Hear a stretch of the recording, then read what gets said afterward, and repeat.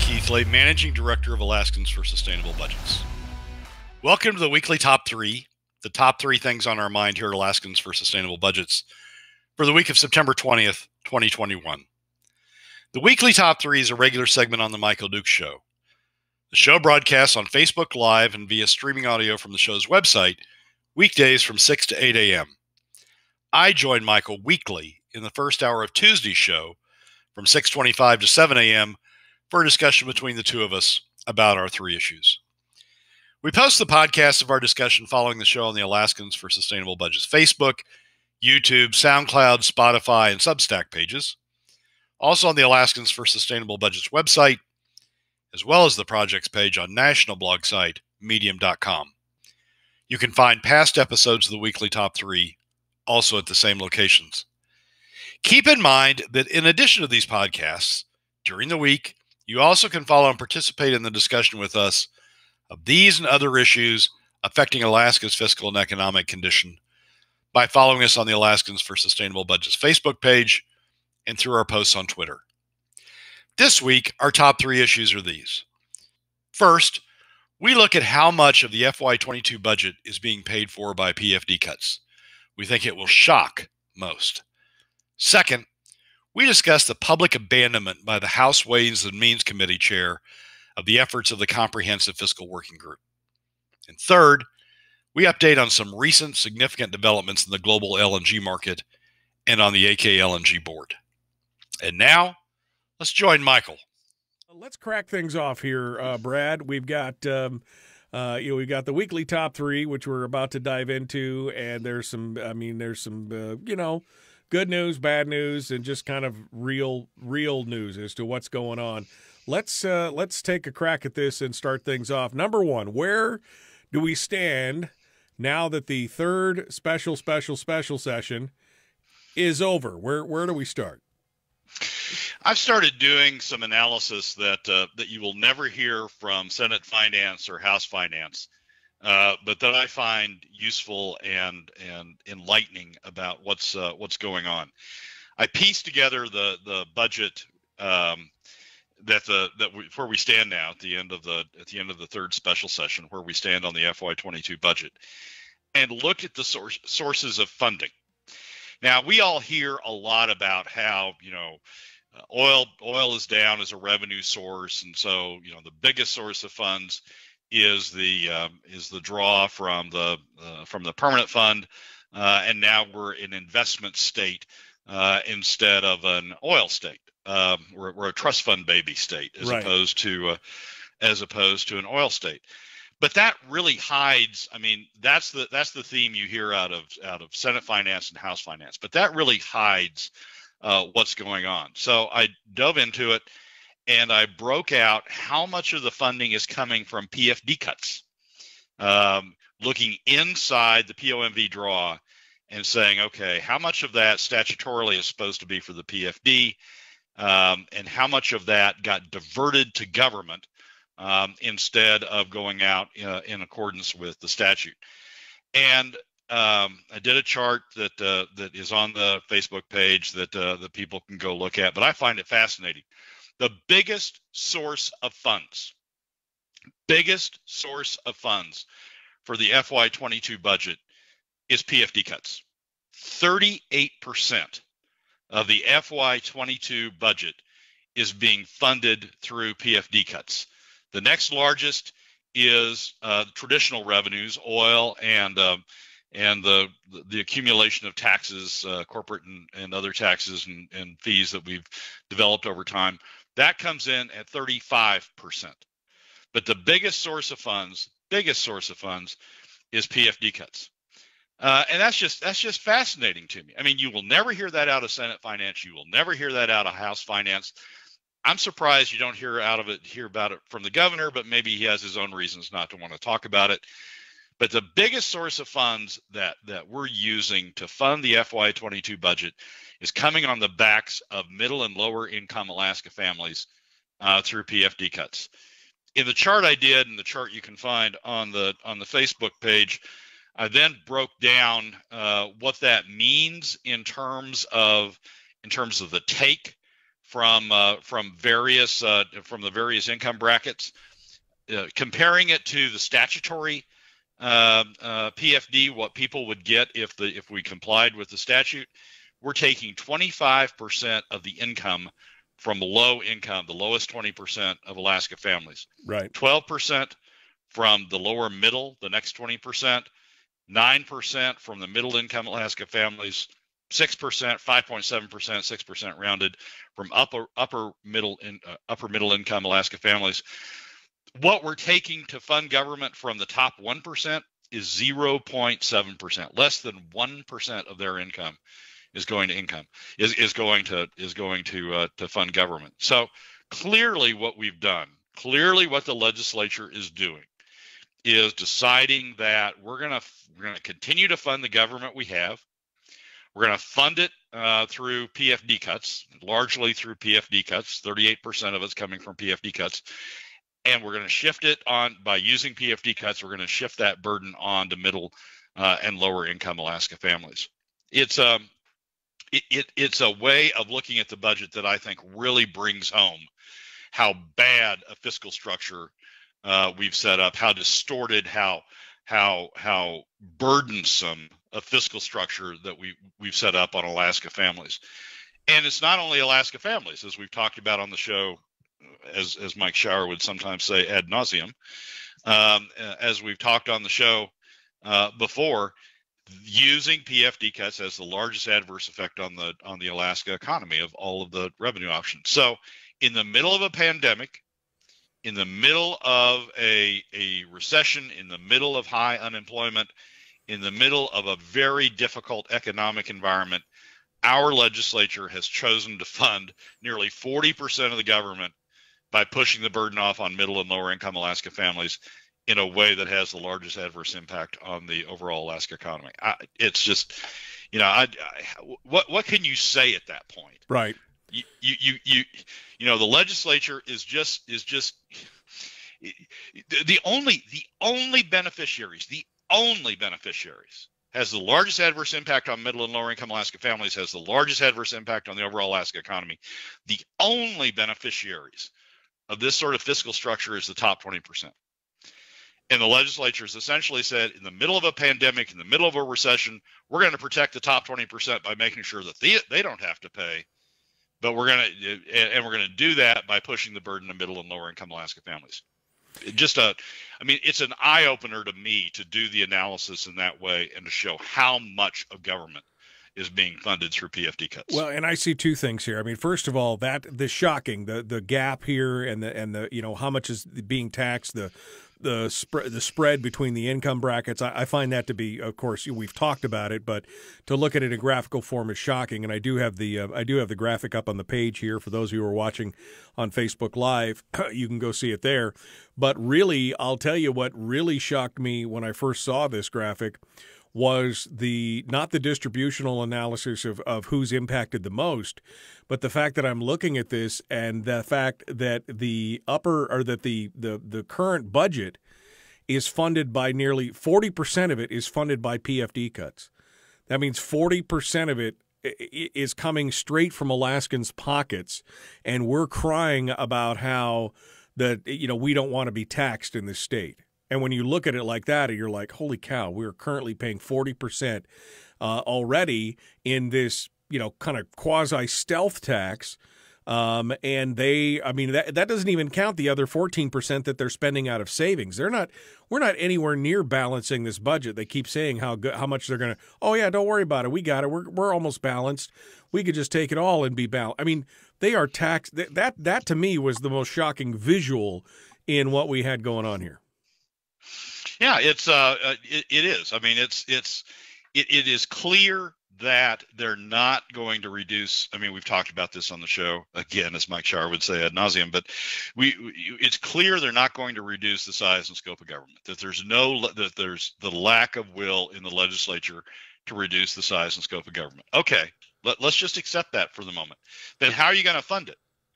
Well, they're hiding how they're funding it by talking about the POMV draw and how the POMV draw, how we're so fortunate to have the POMV draw to fund government. We don't have to tax people to fund government. Well, that's just bullshit.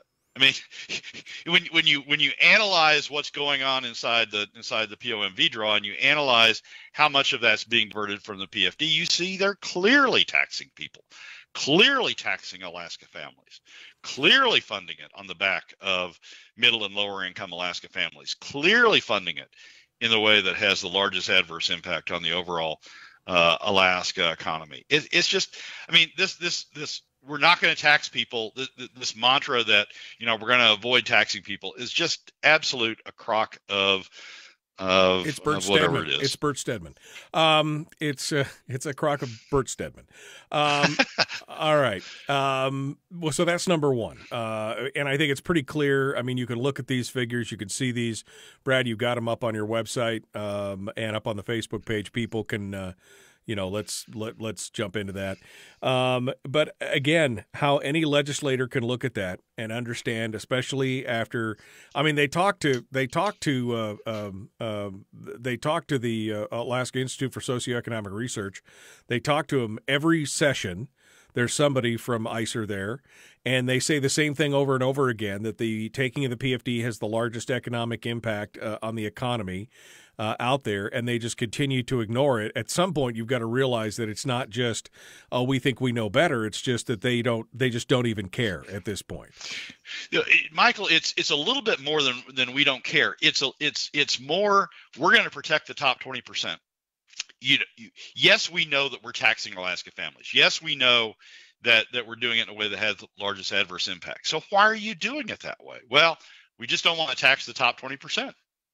And we figured out this neat way through using PFDcuts. We figured out this neat way where we don't have to do it. And so we don't have to face up to our donors. I mean, the top 20% is largely the donor class.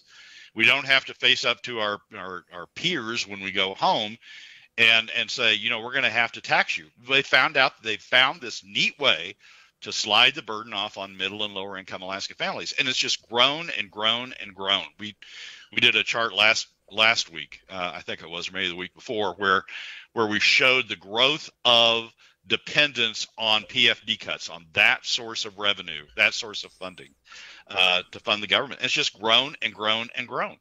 And you know, they go home and the top 20% say, good on you.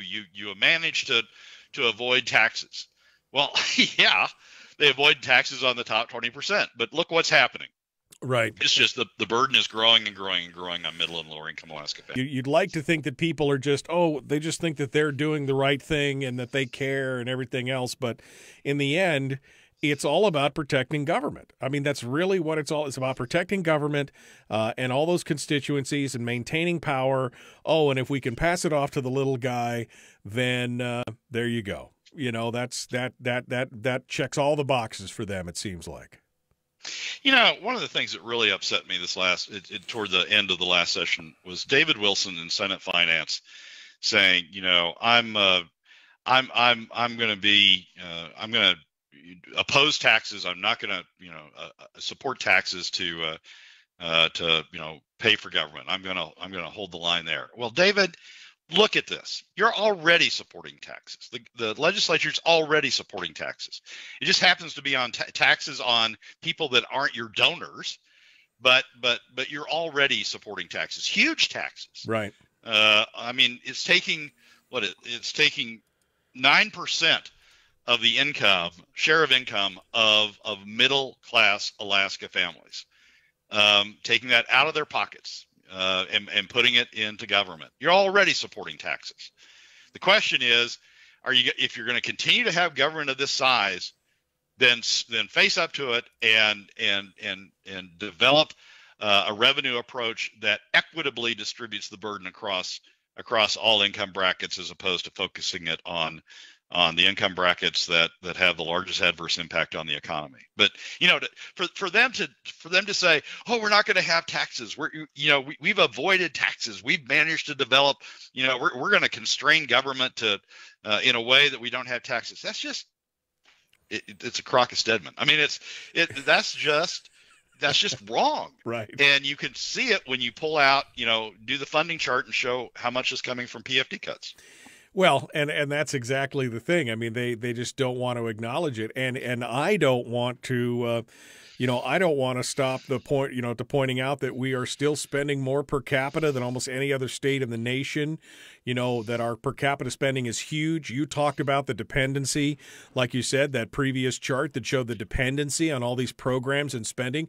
We've created a welfare state in this, in the state of Alaska, and not just welfare in the terms of low income welfare, but corporate welfare and contractual welfare and everything else. We've got all these different players that are out there saying, "Oh, we can't stop this government spending because we need it for our contracts and for government growth." And I mean, somebody, I can't remember, it was before I went on vacation, so I've already forgotten who it was, but they basically said, "Oh, look, the only way we're going to grow Alaska's future is with this government. We've got to have government because that's the only way the economy is going to grow." And I'm like, if you're looking at the government to grow the economy, first of all, you got to redo you got to go back through some economic courses, because that's not how it works. But that's what they're looking for. We need to maintain the government spend because that's the only way the economy can grow. Yeah, it's we've created by overspending in the past, by building all these programs, we've seen it when, in 2019 when the governor tried to cut them. We've created all these constituencies whose focus in life is to protect their share of government spending. Be it the contractors, be it the people who are dependent on oil and gas tax credits, be it the medical community, the hospital community, healthcare community that we've built up in this state.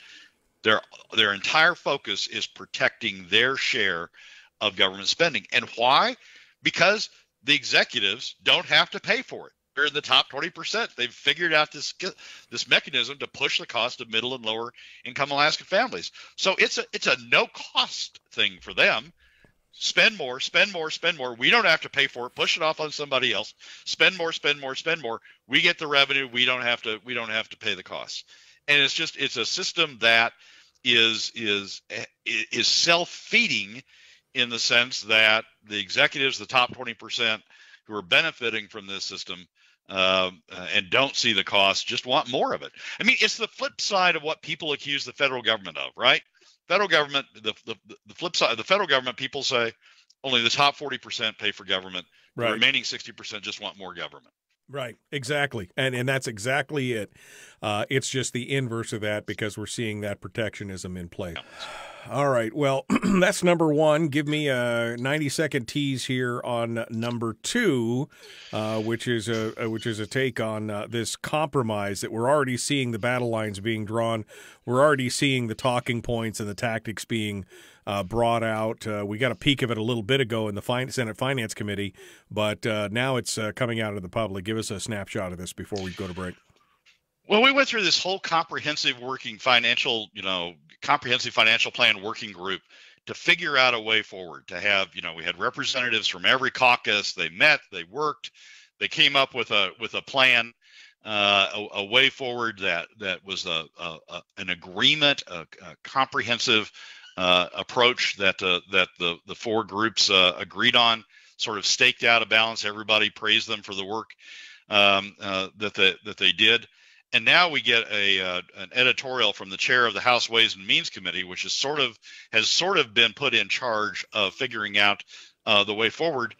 And she, Representative Sponholz, she just sort of throws the Comprehensive Working Group fiscal plan out the window, right? And comes up with one of her own. And so we're going to talk about what she said in the editorial, and how they're just ignoring what the Fiscal Working Group did in trying to get an agreed plan forward. It is the weekly top three. We just finished up with number one. Got a tease for number two, which is this article, Brad, from Ivy Sponholz, who is, of course, the chair of the Ways and Means Committee. which, as you pointed out, is the committee that's been delegated in the House side anyway, with trying to discover a fiscal solution. The most ironic thing I find in this whole piece is the fact that in one sentence or one paragraph, she goes on to talk about the Fiscal Policy Working Group and how they did, and they did all this great stuff, and then she immediately discards all that. Was like, that's great, but here's what we found out. Here's what we want to do, and it's just. I would say it's shocking, but it's not really that shocking at this point. Yeah, so let's set the table. We at the end of the second special session, the resolution at the end of the second special session is we're going to set up this comprehensive fiscal policy working group. It's going to be composed of 2 members from each of the caucuses. We're going to come together. We're going to try to accomplish what has evaded the legislature over the last 5 years, which is to come up with a fiscal policy working group. And I think the general consensus is that group, to the surprise of many, did a great job of working out trades and working out different agendas in a way that actually came up with at least a sketch of a working group that could of a fiscal policy that could work, that could achieve consensus, that people came together on.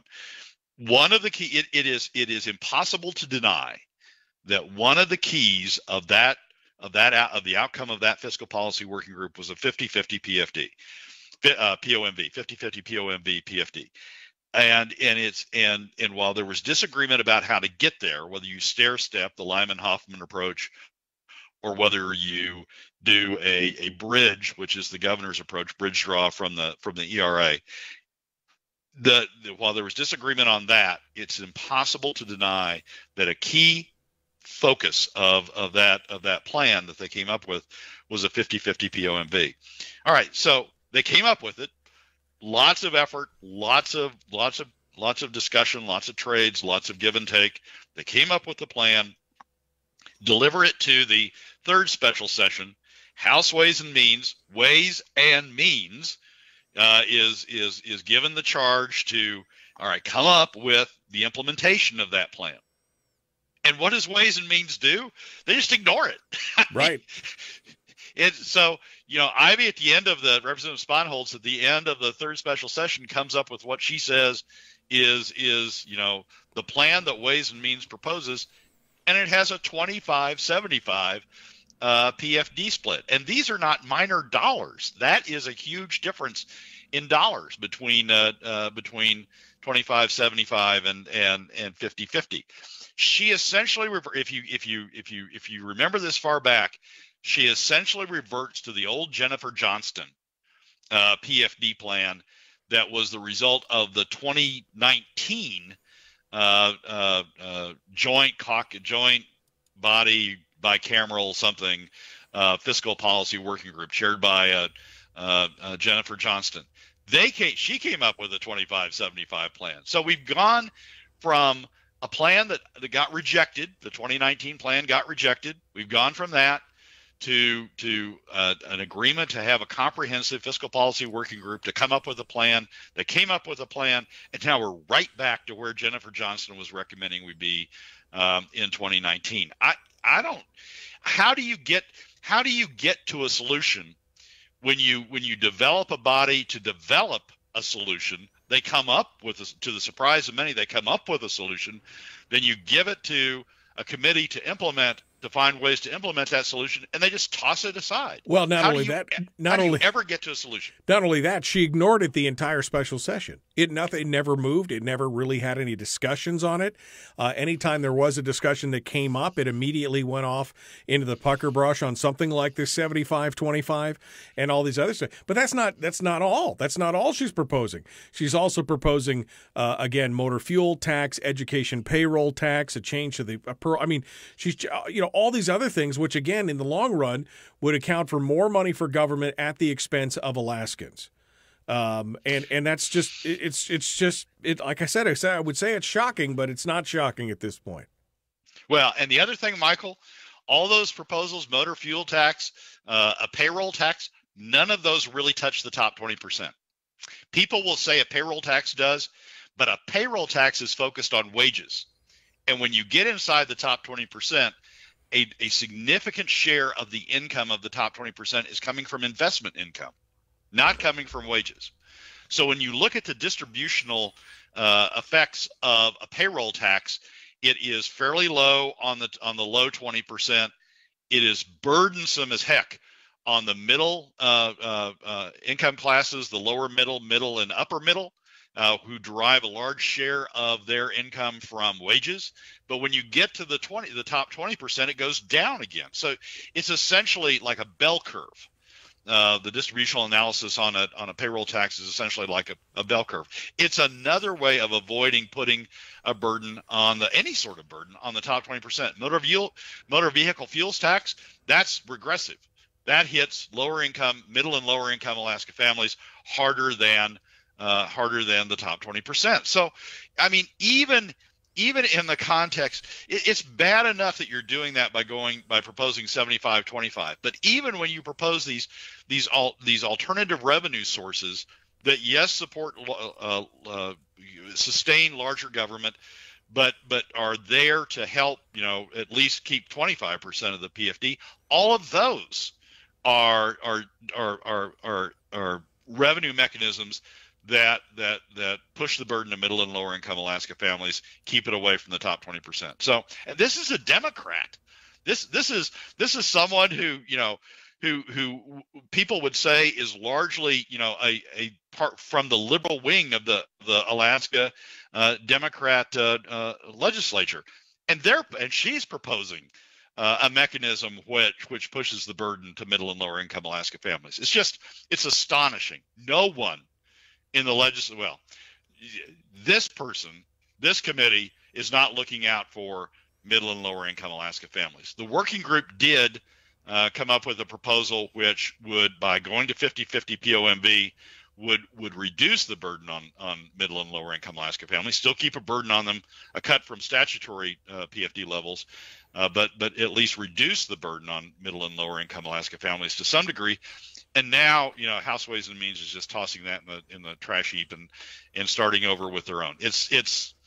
We're not going to get to a solution if we ignore the solution that the body that was charged with coming up with the solution came up with. Well, and I'll say Chris makes a valid point in the chat room when he says, the longer a solution takes, the more money legislators owned by special interests can extract from the permanent fund. Where we know this, right? And that's exactly right. We keep asking ourselves, why do people keep wanting to fight this? Why don't we just get our fiscal house in order? Because the longer it goes, the more money that can be pulled out of the earnings, the more money that can go to these special interests. The goal is to get it to flow as long as possible. Maybe one day it'll stop, maybe it won't. But the more they delay, the more they do stuff like this, the more money that comes out of each and everybody's pocket before it goes to the special interests. That's a great point. It's something I've referred to as the rope-a-dope strategy. That the top 20% are doing a rope-a-dope, right? I mean, they will let others talk about all sorts of solutions that would make it fairer, that would make the distribution of the burden fairer, that would reduce the size and scope of government. They'll let them talk all day long about that. But but this is a great example of it.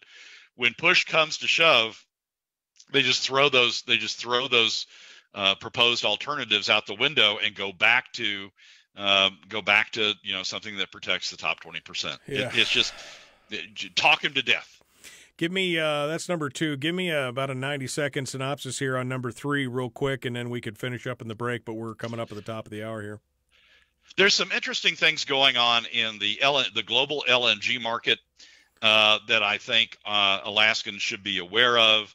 I'm not quite sure yet they're significant enough that it changes how people ought to be thinking about Alaska LNG, but there's some huge changes going on in the global LNG market.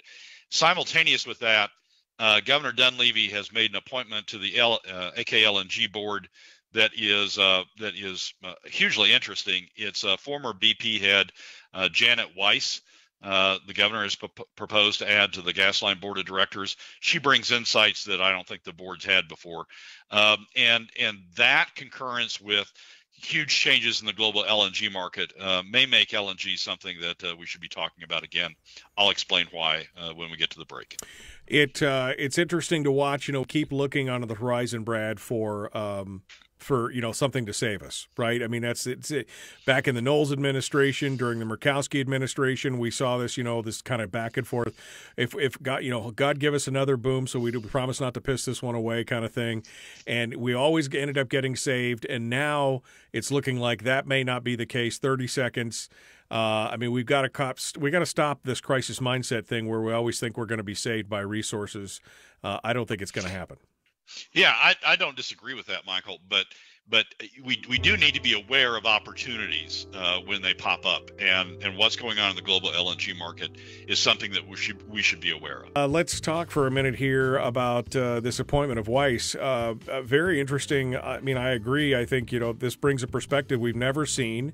She was obviously on the outside looking in during the Walker administration, when Walker was pushing hard for a state-owned LNG thing. But I think she brings some reality to what's going on. What are the pros and cons from your perspective?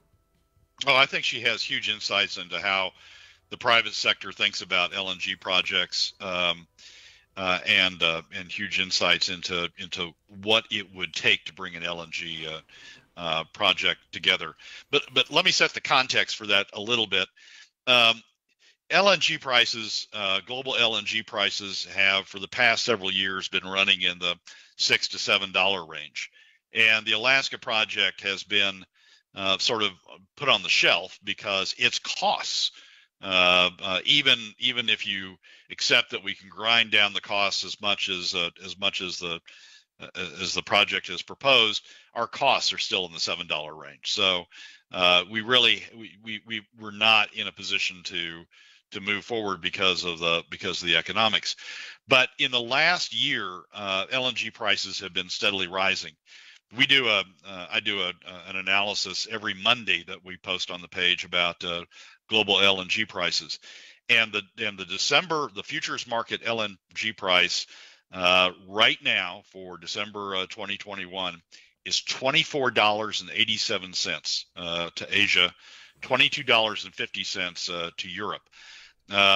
It goes down from there. It's $13 in Asia. It's $13.50 in December 2022, $9.93 in 2023, $8 in 2024. So it's in backwardation. It's saying that the market thinks the price is going to go down substantially over time. But there are forces at work that's driving that very high price currently, that essentially a $25 per MMBTU price currently, that may be persistent. What's going on is, as we have commitments on the global side to shut down coal plants, to curtail coal electricity production from coal, as we have curtailments of nuclear plants because of concerns about nuclear plants, and an increased reliance on renewables, turns out sometimes the wind doesn't blow. Right now, Britain is facing a very difficult situation in terms of rising LNG prices because of the fact that they've had lower renewable generation from wind than they anticipated, and so the globe is slowly shifting into an environment where it is dependent on additional gas production. Now, part of the problem with the LNG price is supply. We've had some unreliability on some LNG plants that they expected to run at higher rates of reliability that haven't, and so there's some supply interruptions that maybe go away. But over the longer term, as governments shift to more and more push away more and more from coal, push away more and more from nuclear, depend more and more on LNG, we may find that this development of higher LNG prices has a longer persistence than simply a price spike in a given year. We went through a price spike last year as well, and people sort of dismissed it, saying that was a one-off. Now we're going into, in the immediate following year, we're going into another one. So I think there's a global a change in the global LNG markets that's worth noticing. simultaneously having somebody like Janet Weiss, with her experience at BP, her experience on the private side, private sector, looking at LNG projects, having her accept a position on the LNG board. I mean, she wouldn't do it, you wouldn't think, if she didn't think that there was something to be done there. Having her accept a position on the AKLNG board. I'm not saying that we found the solution. By God, we're going to be saved by LNG. But I am saying that we shouldn't be ignoring the changes that are potentially going on in the global market. And we've got a person on the AKLNG board that has a deep history on the private side, and has the experience, I think, to be able to identify a path forward to take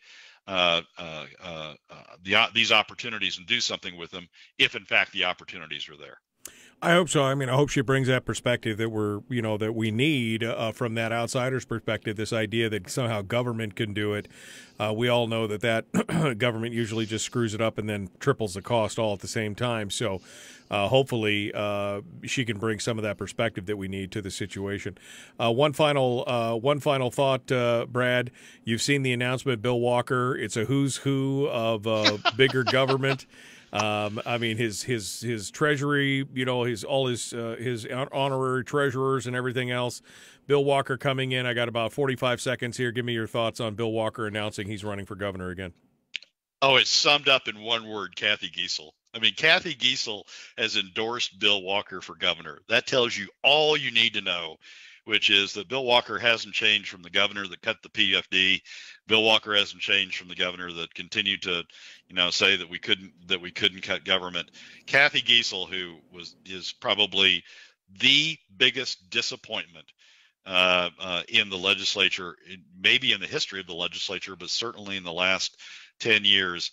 Kathy Giesel's bought into Bill Walker. That just seeing her name on that list told me all that I need to know about where this is going. So, yeah, he's running. Yep, he's got a lot of support, a lot of top 20%, a lot of government union support. They want to keep the party going. Yep.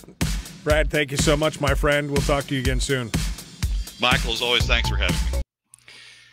Well, that's a wrap for another week's edition of the Weekly Top 3 from Alaskans for Sustainable Budgets. Thank you again for joining us. Remember that you can find past episodes on our YouTube, SoundCloud, Spotify, and Substack pages, and keep track of us during the week on Facebook and Twitter. This has been Brad Keithley, Managing Director of Alaskans for Sustainable Budgets. We look forward to you joining us again next week on the Weekly Top 3.